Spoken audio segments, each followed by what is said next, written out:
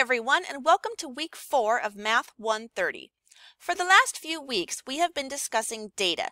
We have talked about how to gather data, organize data, and describe data. Most of the work we have done so far focused on just one set of data, but sometimes we will have two sets of data, and we would like to understand how those two data sets are related. Our focus this week is on paired data. Sometimes when we have two data sets, the values are paired. That means that each value in the first set of data is connected to or paired with a specific data value in the second set of data.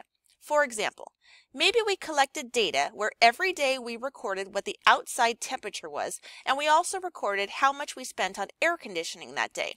These two data sets, the temperature and the air conditioning bill, are paired because each temperature is paired with exactly one air conditioning bill that occurred on the same day. We would expect that there is a relationship between these two variables, namely that as the outside temperature gets higher or hotter, we would need to use the air conditioning more, so the air conditioning bill would also get higher. When two variables are related in such a way that the increase or decrease of one variable suggests that there will be an increase or decrease in the other variable, we call these variables correlated. In this case, the outside temperature is called the explanatory variable, and the air conditioning bill is called the response variable.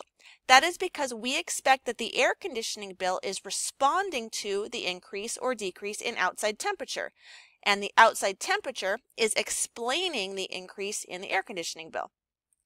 So what can we do with this kind of data? Well, first, we can determine if the correlation is strong or weak, or if there actually is no correlation at all. Not all paired data sets are correlated. For example, the number of freckles a person has is not correlated to their air conditioning bill. We can tell if two sets are correlated by calculating the correlation coefficient. If there is a correlation, then we can use what is called the regression line to let us make predictions.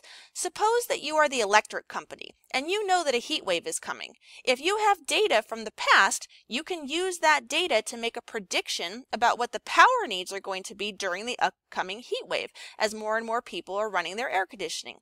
This is important and used commonly in business, science, and many other real-world areas.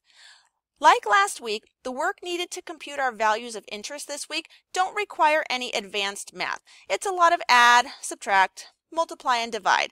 However, the formulas require a very large number of steps, which makes computing these numbers by hand a real chore. Do you really want to use these formulas to find these values by hand? Do you? Yeah, I don't either. StatCrunch is a cinch to use this week, and it will eliminate virtually all of these tedious calculations. With just a few clicks, you can calculate everything you need in a matter of seconds. Please use this program in week 4 and on exam 2. In week 4, you have your MyMathLab homework assignment 4-2 due by Sunday at 11:59 p.m. Please make sure you are using all the resources available to you this week. This includes your textbook reading, the resources in the Module 4 folder, the videos and other resources posted in the announcements and in the discussion boards, and please use the free tutoring found through the Academic Support tab. And please let me know if there is anything I can do to help you in week 4. Good luck!